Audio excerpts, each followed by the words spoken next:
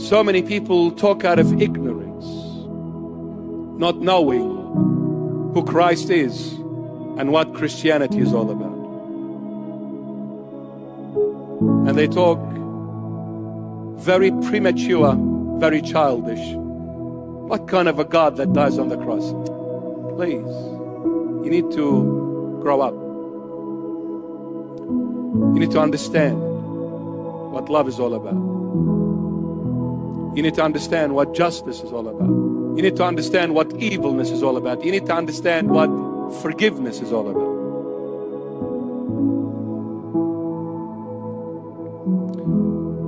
The Lord rose from the dead to say to those who receive Him as Lord and Savior, I love you, I paid the price for you, I forgive you, I washed away all your evilness. Now, in return, I'll ask you for one thing. Simon, son of Jonah, do you love me? That's the only question. The Lord will never ask you any other question. The Lord will never say, why didn't you preach for me? The Lord will never say, why didn't you sing for me? The Lord will never say, why didn't you fast for me? Why didn't you pray? Why didn't you come to church? The Lord will say, why didn't you love me? Do you love me? The Lord asked one question after His resurrection to Simon Peter to teach us all and to reveal to us all, this is the only question I will ask you when you come to me. When I call you to me, it's the only question. Don't expect questions, one only. Do you love me? If you can answer this question, heaven is all yours.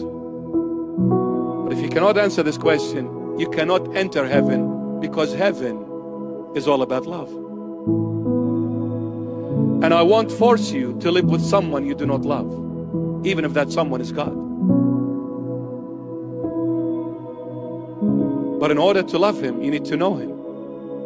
Who can know God? No one. But do you know your dad? Of course. Your dad is not a stranger, but God is. You ask those people who believe in God, do you know Him? They'll say no. Well, if you don't know Him, what kind of a worship is this? Who are you kidding? Who are you bluffing? Have you seen God? No. Do you see God? No. Can you get to God? No. Do you know God? No. Can you ever know God? No. I serve Him. What a liar. But when will you know this God? When this God becomes your dad. Now, do you know your dad? Of course. If you don't know your dad, then you've got a problem.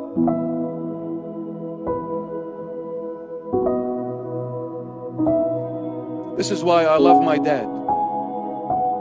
Because I came to know Dad. And through knowing Him, it led me to loving Him. Because I cannot claim to love someone I do not know. I can only love the one whom I know. So what leads to love is knowledge.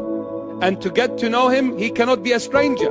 He cannot be the unreachable God. He needs to be within your reach. That's why I could not go up to Him. He came down to me. What's wrong with that? How come on one hand you claim God is the Almighty, but you say God cannot be a human? Then where is His almightiness then? If God cannot be a human, He is no longer God, because He cannot do anything and everything. Since He cannot do anything and everything, then He is not God. So which God are you worshipping? Can God become a man? Yes. If not, He is not God. Because God can do anything and everything. That means He can become a human being. So in Christianity, we don't just say the human Jesus became God. No, we say God became the human Jesus. Right? Not the human became God. No. God became man. Not man became God. That is wrong. But God became man. That is absolutely fine. Because He is almighty. He can do anything and everything.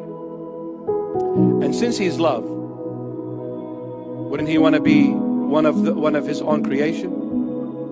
the ultimate creation, the crown of all creations, the human race.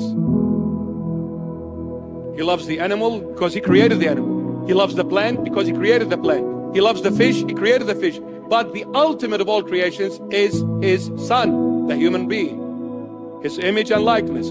All creations have a soul and a body, except the human race has an extra element, the spirit. Love the Lord Jesus, my beloved. Love the Lord Jesus. Love the Lord Jesus, and let him work in you and show you how to live for him.